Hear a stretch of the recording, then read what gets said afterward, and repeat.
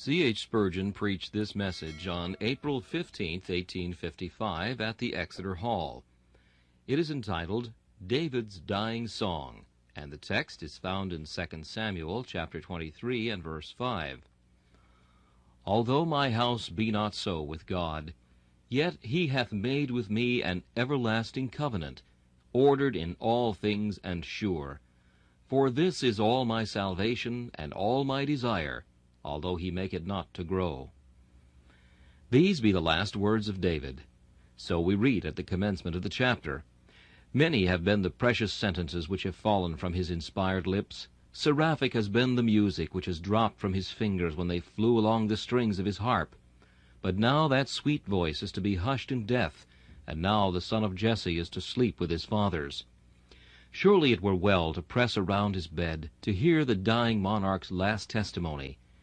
Yea, we can conceive that angels themselves would for an instant check their rapid flight, that they might visit the chamber of the dying mighty one and listen to his last death song. It is always blessed to hear the words of departing saints. How many choice thoughts have we gained in the bedchamber of the righteous beloved? I remember one sweet idea which I won once from a deathbed. A dying man desired to have one of the Psalms read to him, and the 17th being chosen, he stopped at the 6th verse, Incline thine ear unto me, and hear my speech, and faintly whispering said, Ah, Lord, I cannot speak, my voice fails me. Incline thine ear, put it against my mouth, that thou mayest hear me. None but a weak and dying man, whose life was ebbing fast, could have conceived such a thought. It is well to hear saints' words when they are near heaven, when they stand upon the banks of Jordan. But here is a special case, for these be the last words of David. They are something more than human utterances, for we are told that the Spirit of the Lord spake by him, and his word was in his tongue. These were his closing accents. Ah, methinks, lisping these words, he rose from earth to join the chorus of the skies. He commenced the sentence upon earth, and he finished it in heaven. He began, Although my house be not so with God, and as he winged his flight to heaven, he still sang, Yet hast thou made with me an everlasting covenant, ordered in all things and sure. And now before the throne he constantly hymns the same strain, Yet hast thou made with me an everlasting covenant, ordered in all things and sure. I hope, my friends, there are many of us who can join in this verse this morning, and who hope to close our earthly pilgrimage with this upon our tongue. We shall notice first that the psalmist had sorrow in his house, although my house be not so with God. Secondly, he had confidence in the covenant, yet he hath made with me an everlasting covenant. And thirdly, he had satisfaction in his heart, for he says, This is all my salvation, and all my desire. The psalmist says he had sorrow in his house. Although my house be not so with God. What man is there of all our race who, if he had to write his history, would not need to use a great many althoughs? If you read the biography of any man as recorded in the sacred word, you will always find a but or an although before you have finished. Naaman was a mighty man of valor, and a great man with his master, but he was a leper. There is always a but in every condition, a crook in every lot, some dark tint upon the marble pillar, some cloud in the summer sky, some discord in the music, some alloy in the gold. So David, though a man who had been raised from the sheepfold, a mighty warrior, a conqueror of giants, a king over a great nation, yet had his althoughs, and the although which he had was one in his own house. Those are the worst troubles which we have in our own household. We love not an evil beast abroad, but we hate the lion most when it prowls upon our own estates, or croucheth upon the floor of our dwelling. The greatest trouble with the thorn is when it lieth in our bed, and we feel it in our pillow. Civil war is always the fiercest. Those are foes indeed who are of our own household. I think perhaps David intended when he said, Although my house be not so with God, to speak partly of his affairs. If any man else had looked at David's affairs, the government of his country, he would have said, David's government is the mirror of excellence. His house was so rightly ordered that few of his subjects could murmur at him. But David recollected that a greater and keener eye than that of man rested on him, and he says, speaking of his empire and his house, for you know the word house in Scripture often means our business, our affairs, our transactions, set thine house in order, for thou must die and not live. He says, although before man my house may be well swept and garnished, yet it is not so with God as I can desire. O beloved, there are some of us who can walk before our fellow men conscious of innocence. We dare defy the gaze of our fellow mortals. We can say, Lord, thou knowest I am not wicked. We are blameless before this perverse generation. We walk among them as lights in the world. And God has helped us, so that we are clean from the great transgression. We are not afraid of a criticism of our character. We are not fearful of being inspected by the eyes of all men, for we feel that through God's grace we have been kept from committing ourselves. He has kept us, and the evil one toucheth us not. But with all this conscious innocence, with all that dignity with which we stand before our fellows, when we go into God's sight, how changed we are! Ah, then, my friends, we say not, Lord, thou knowest I am not wicked, but rather we fall prostrate and cry, Unclean, unclean, unclean! And as the leper cools his heated brow with the water running in the cool sequestered brook, so do we lave our body in Siloam's stream, and strive to wash ourselves clean in the water and blood from Christ's riven side. We feel that our house is not so with God, though in the person of Jesus we are free from sin, and white as angels are. Yet when we stand before God in our own persons, we are obliged to confess that, honest as we may be, upright as we have been, just and holy before men, yet our house is not so with God. But I imagine that the principal meaning of these words of David refers to his family, his children. David had many trials in his children. It has often been the lot of good men to have had great troubles from their sons and daughters. True, we know some households that are the very image of peace and happiness, where the father and mother bend the knee together in family prayer, and they look upon an offspring, numerous or not, as it may be, but most of them devoting their hearts to God. I know a household which stands like a green oasis in the desert of this world. There be sons who preach God's gospel, and daughters who are growing up to fear the Lord and to love Him. Such a household is indeed a pleasant halting place for a weary soul in its pilgrimage through this wilderness of life. Oh, happy is that family whom God hath blessed! But there are other houses where you will find the children are the trials of their parents. Although my house be not so with God, may many an anxious father say, and ye pious mothers might lift your streaming eyes to heaven and say, although my house be not so with God.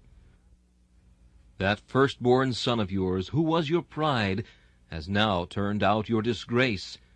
Oh, how have the arrows of his ingratitude pierced into your soul, and how do you keenly feel at this present moment that sooner would you have buried him in his infancy, sooner might he never have seen the light and perished in the birth, than that he should live to have acted as he has done, to be the misery of your existence and the sorrow of your life.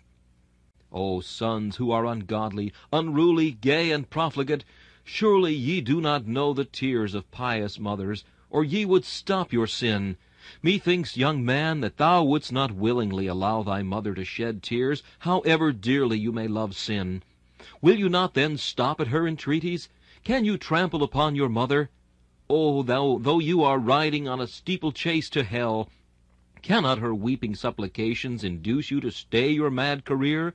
Will you grieve her who gave you life, and fondly cherished you at her breast? Surely you will long debate ere you can resolve to bring her gray hairs with sorrow to the grave. Or has sin brutalized you?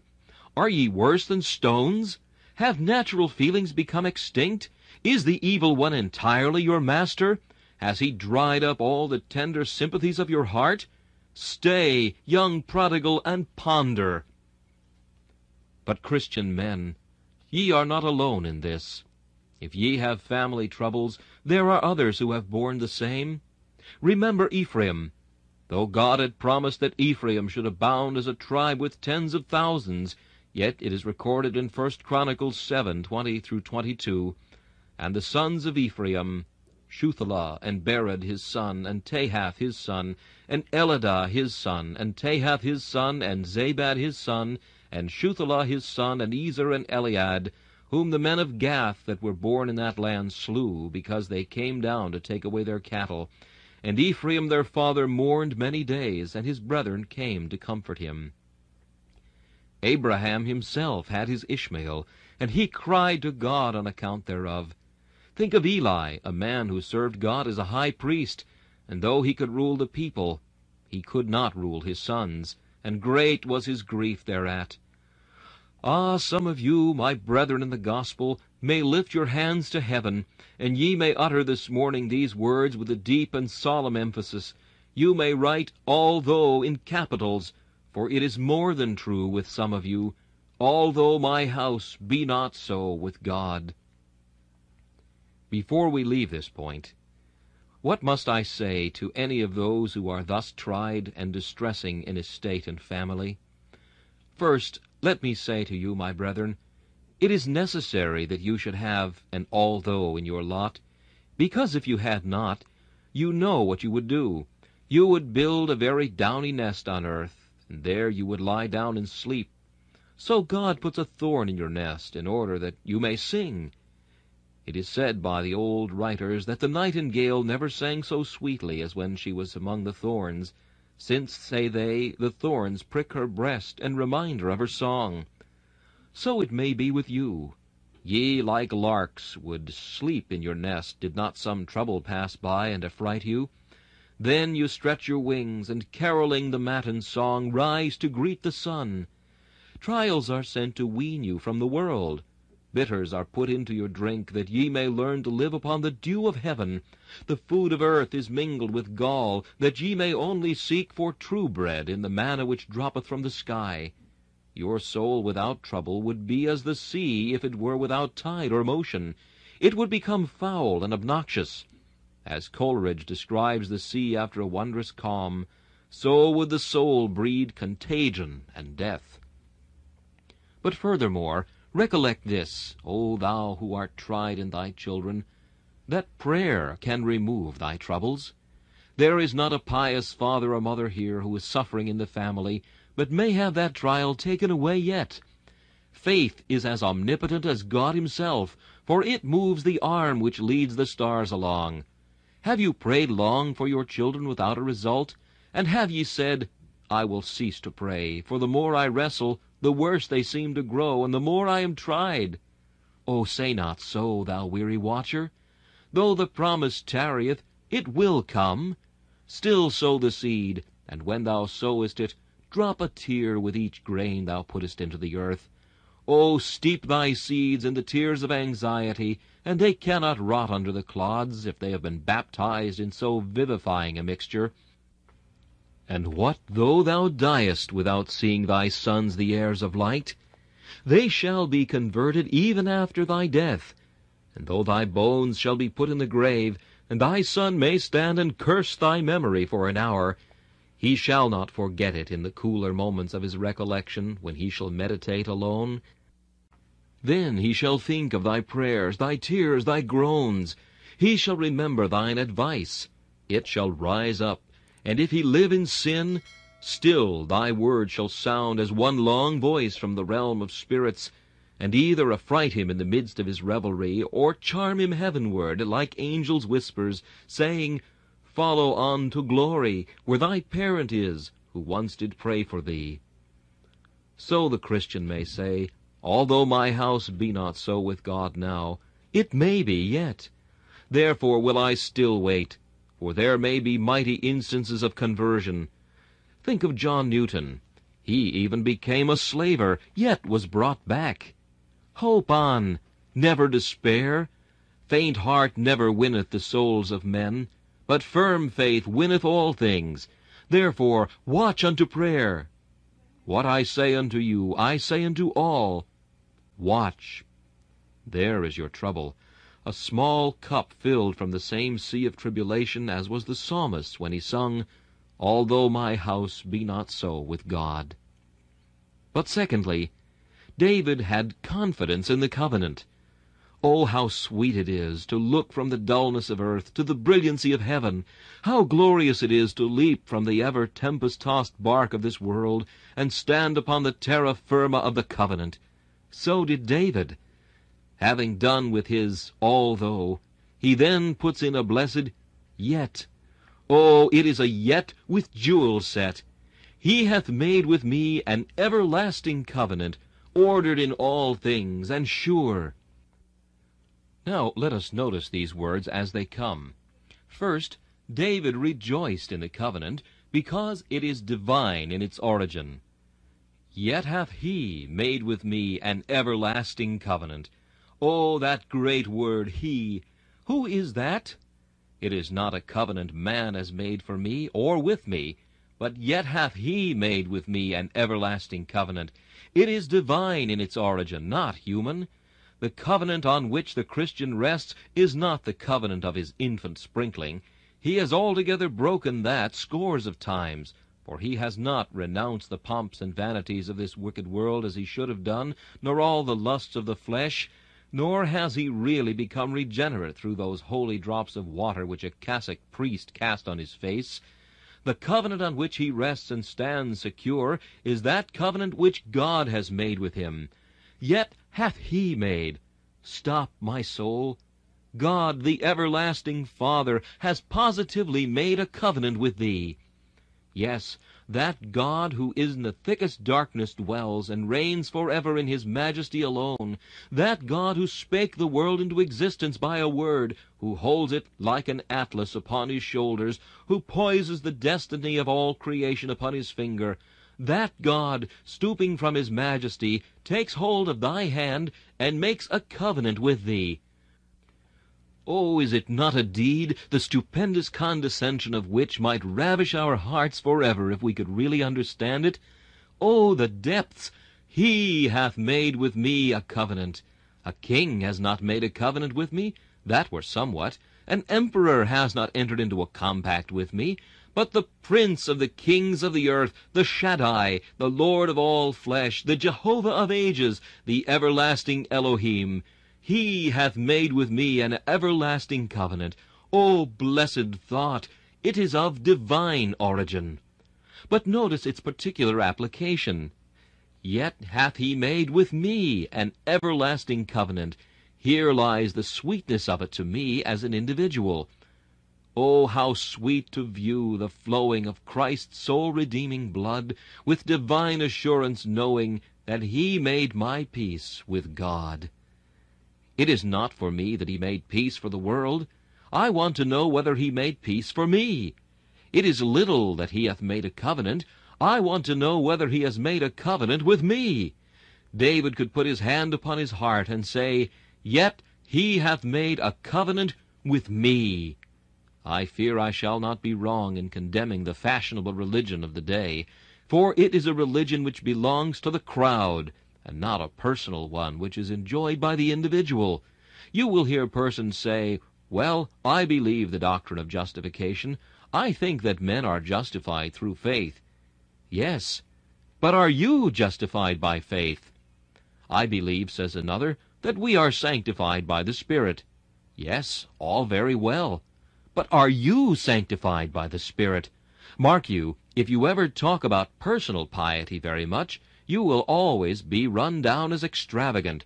If you really say from your heart, I know I am forgiven, I am certain that I am a pardoned sinner, and every Christian will at times be able to say it, and would always were it not for his unbelief, if you say, I know whom I have believed, I am confident that I have not a sin now recorded in the black roll, that I am free from sin as if I had never transgressed, through the pardoning blood of Jesus.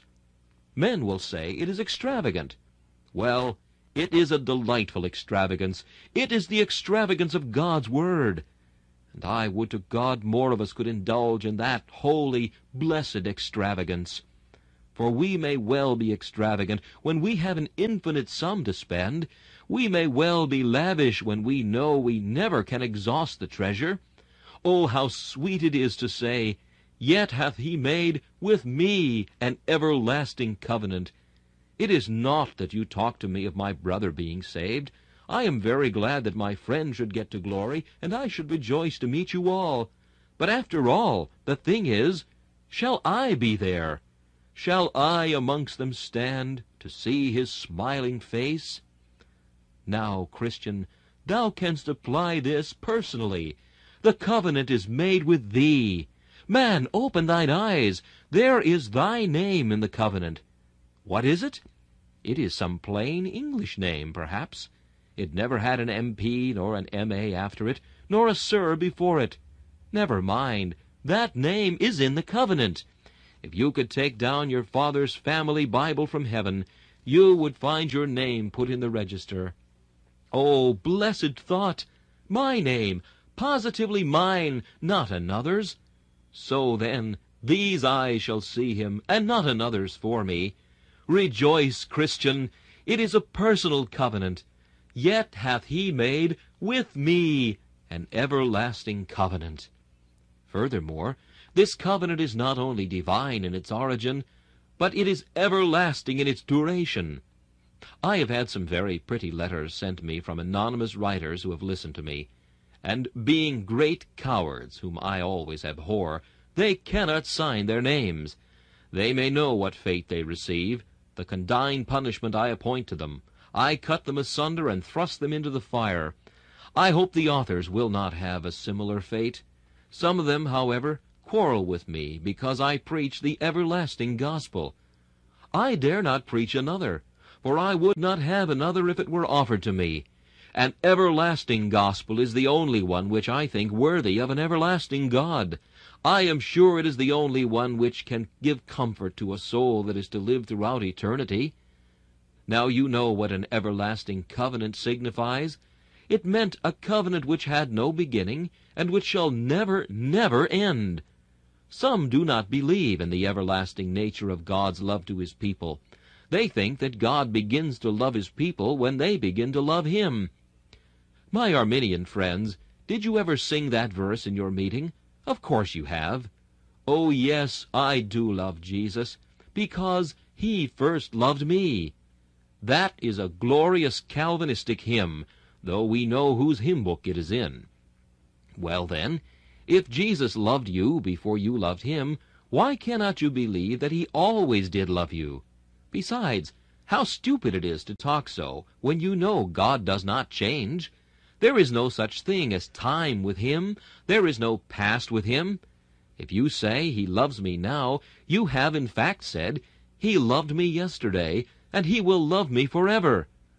There is nothing but now with God. There is no such thing as past or future, and to dispute about eternal election and so on is all of no avail, because if God did choose his people at all, and we all admit that he chooses them now, I do not care about whether you say he did so 10,000 years ago, because there is no such thing as the past with God. With him it is all now. He sees things past and future as present in his eye. Only tell me that he loves me now.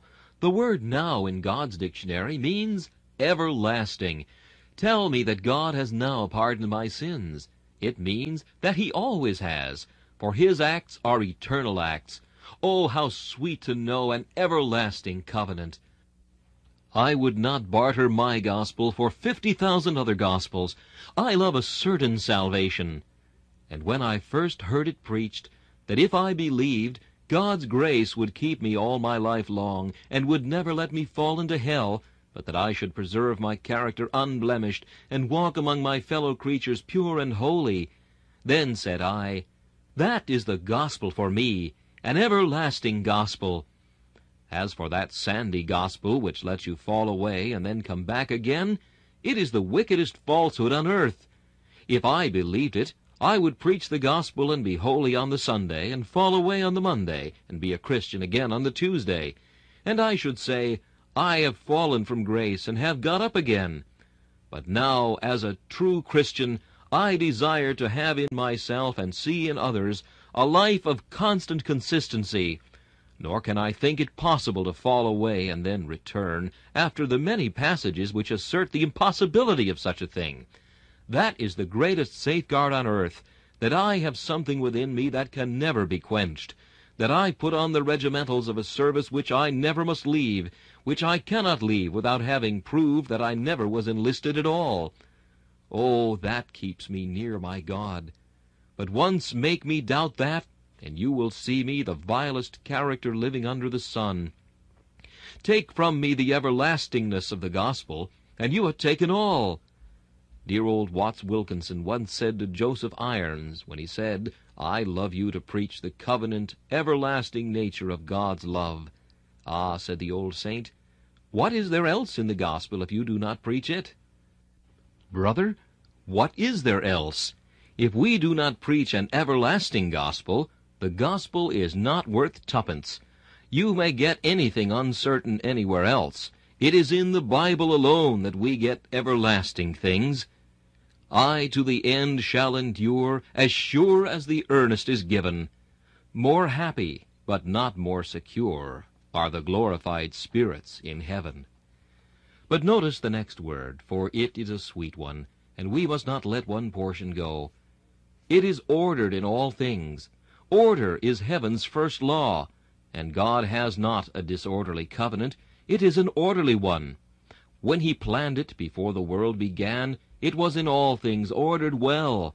He so arranged it that justice should be fully satisfied, and yet mercy should be linked hand in hand with it. He so planned it that vengeance should have its utmost jot and tittle, and yet mercy should save the sinner. Jesus Christ came to confirm it, and by his atonement he ordered it in all things. He paid every drop of his blood.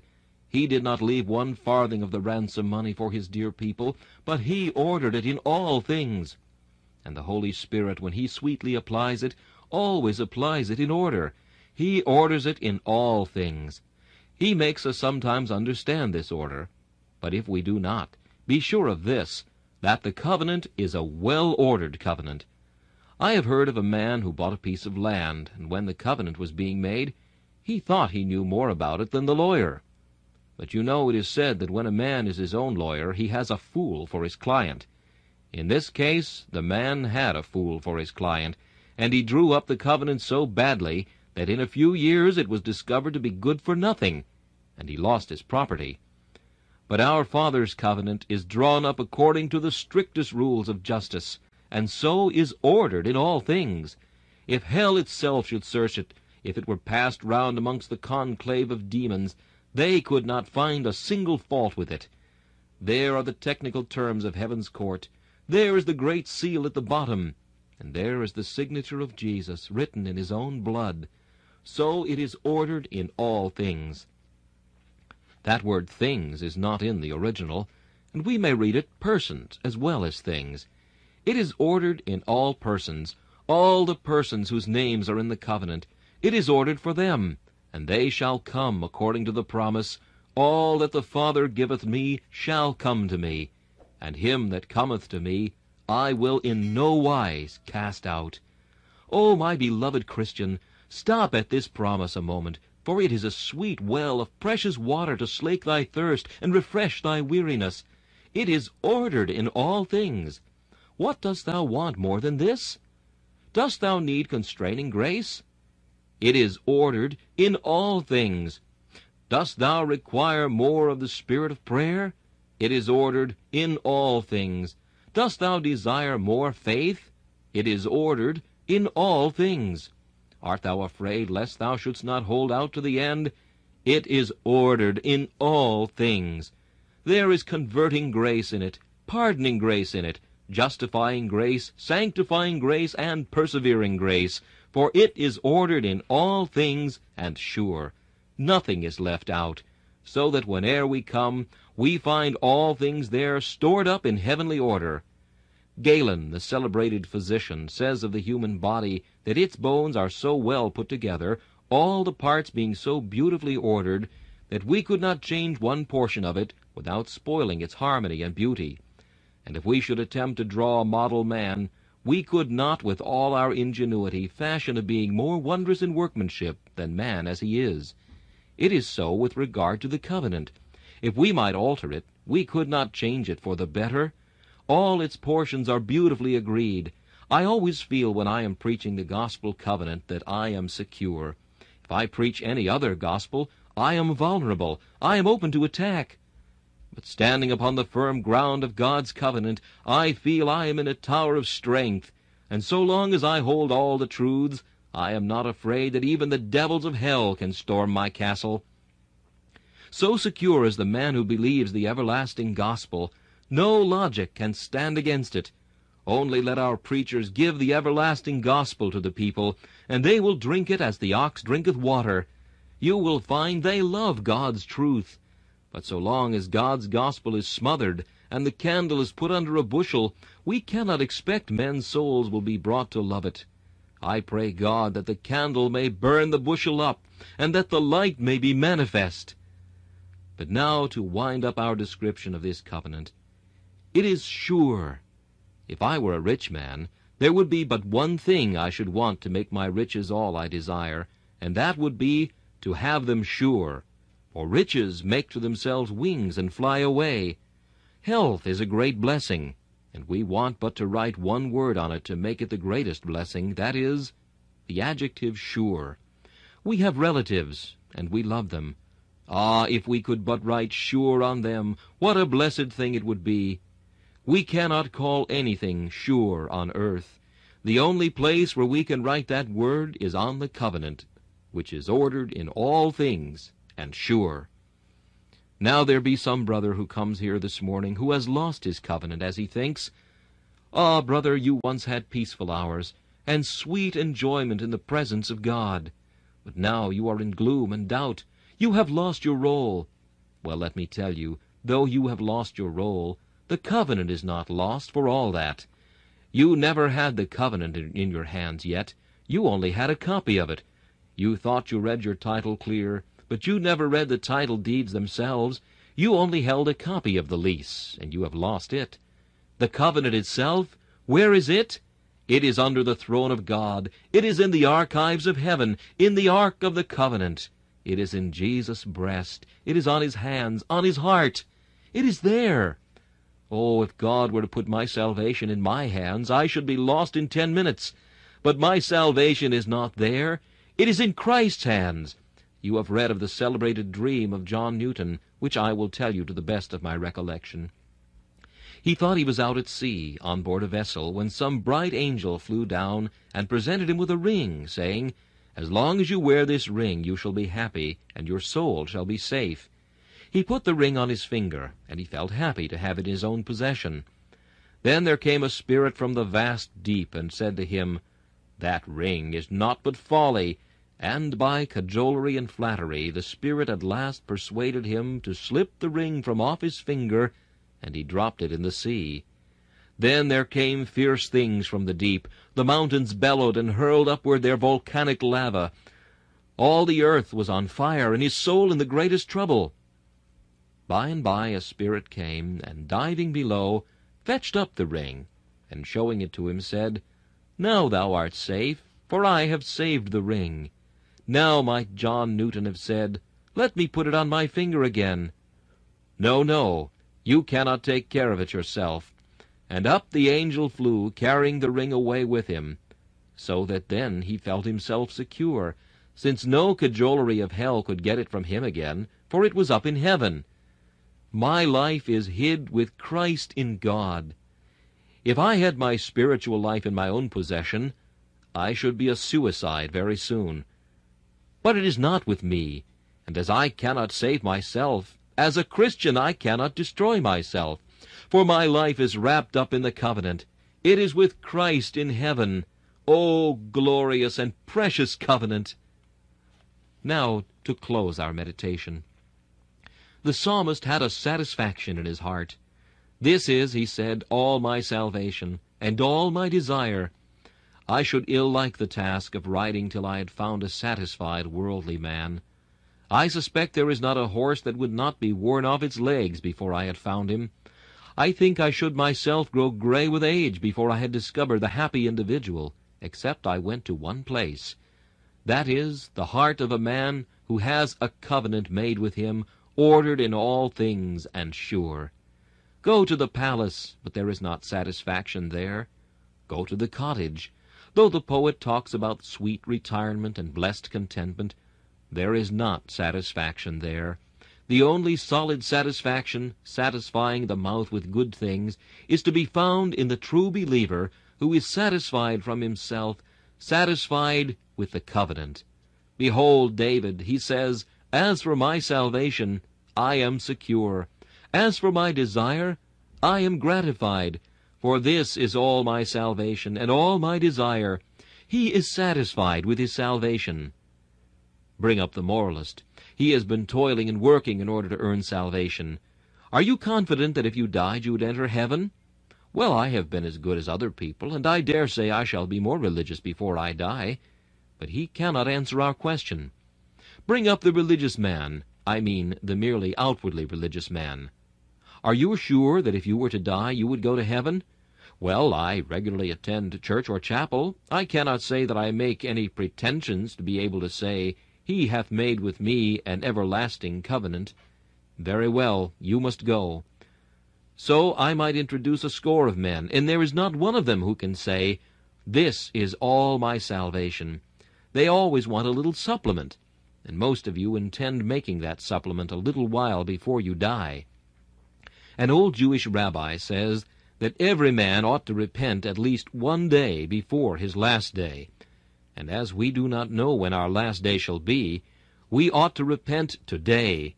How many wish they knew when they were going to die? For then they fancy they would be sure to repent and be converted a little while before. Why, if you had it revealed to you that you would die at 20 minutes past 12 next Sunday, you would go on in sin up to 12 o'clock, and then you would say, "There are 20 minutes more. Time enough yet." And so until the 20 minutes past had come, when your soul would sink into eternal flames. Such is procrastination. It is the thief of time. It steals away our life. And did we know the hour of our dissolution, we should be no more prepared for it than we are now. You cannot say, can you, that you have all your salvation? But a Christian can. He can walk through the cholera and the pestilence, and feel that, should the arrow smite him, death would be to him the entrance of life. He can lie down and grieve but little at the approach of dissolution, for he has all his salvation. His jewels are in his breast, gems which shall shine in heaven. Then the psalmist says, he has all his desire. There is naught that can fill the heart of man except the Trinity. God has made man's heart a triangle. Men have for centuries been trying to make the globe fill the triangle, but they cannot do it. It is the Trinity alone that can fill a triangle. There is no way of getting satisfaction but by gaining Christ, getting heaven, winning glory, getting the covenant, for the word covenant comprises all the other things. All my desire, says the psalmist, I nothing want on earth above, happy in my Saviour's love. I have not a desire, I have nothing to do but to live and be happy all my life in the company of Christ, and then to ascend to heaven, to be in his immediate presence, where millions of years these wondering eyes shall o'er my Saviour's beauties rove, and endless ages I'll adore the wonders of his love. Just one word with my friends who do not agree with me in doctrine. I am sure, my dear friends, that I wish not to anathematize any of those whose creed is the reverse of mine. Only they must allow me to differ from them and to speak freely. And if they do not allow me, they know very well that I shall. But I have this much to say to those dear friends who cannot bear the thought of an everlasting covenant. Now, you cannot alter it, can you? If you do not like it, there it is. God hath made with me an everlasting covenant. And you must confess when you read the Bible that there are some very naughty passages for you.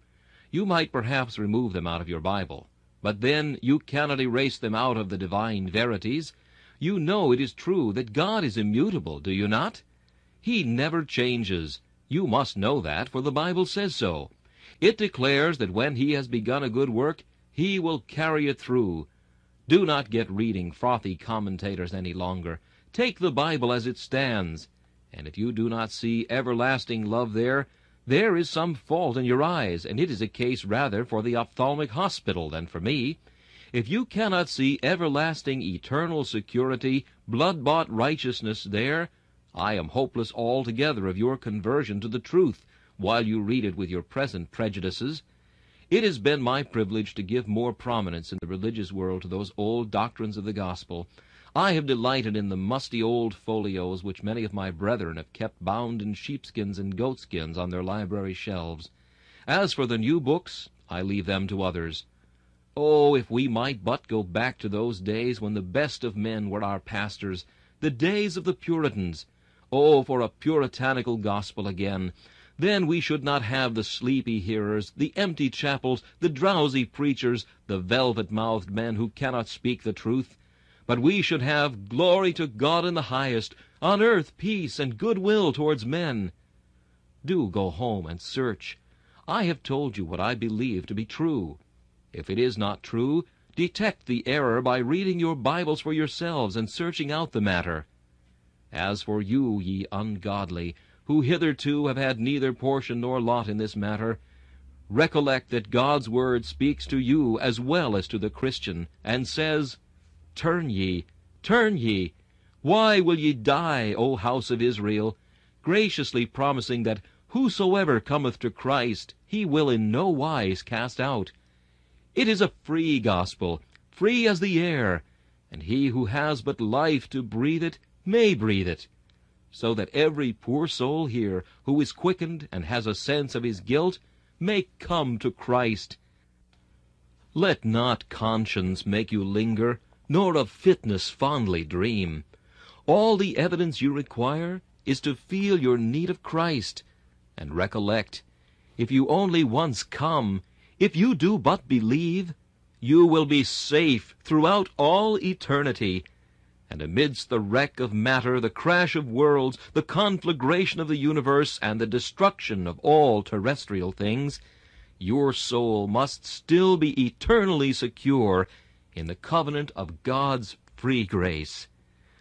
God enable you now to become His adopted children by faith in Jesus. This message, David's Dying Song, was preached by Charles Haddon Spurgeon on April 15th, 1855. This is Charles Kelsch inviting you to join me again for another message from the Prince of Preachers.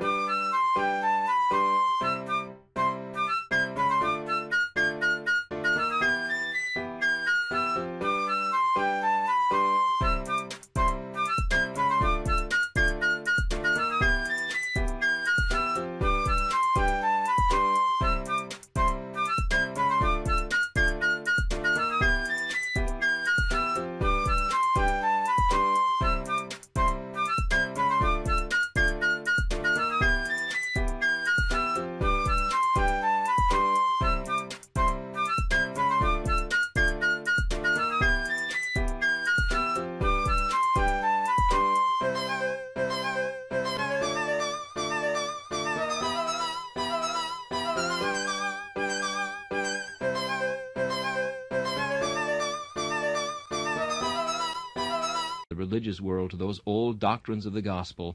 I have delighted in the musty old folios which many of my brethren have kept bound in sheepskins and goatskins on their library shelves.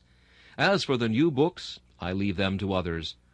Oh, if we might but go back to those days when the best of men were our pastors, the days of the Puritans. Oh, for a puritanical gospel again! Then we should not have the sleepy hearers, the empty chapels, the drowsy preachers, the velvet-mouthed men who cannot speak the truth. But we should have glory to God in the highest, on earth peace and goodwill towards men. Do go home and search. I have told you what I believe to be true.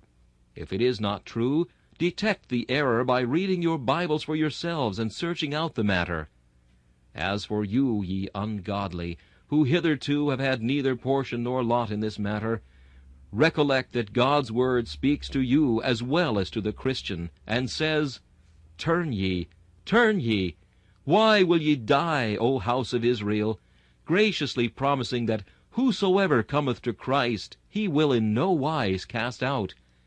It is a free gospel, free as the air, and he who has but life to breathe it may breathe it, so that every poor soul here, who is quickened and has a sense of his guilt, may come to Christ. Let not conscience make you linger, nor of fitness fondly dream.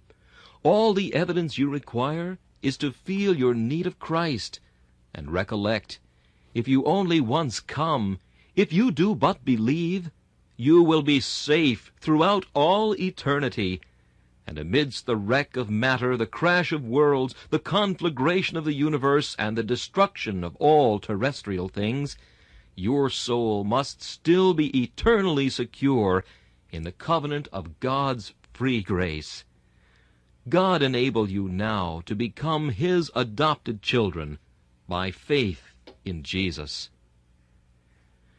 This message, David's Dying Song, was preached by Charles Haddon Spurgeon on April 15th, 1855. This is Charles Kelsch inviting you to join me again for another message from the Prince of Preachers.